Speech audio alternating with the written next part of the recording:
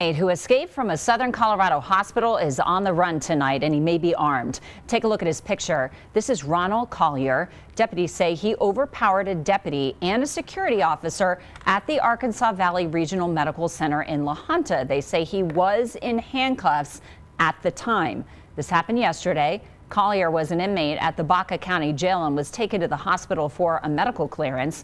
The Baca County Sheriff's Office says he possibly stole a white minivan with Colorado license plates. The plate number BFM W09. Collier was last wearing a black and white striped jumpsuit. If you see him, call 911.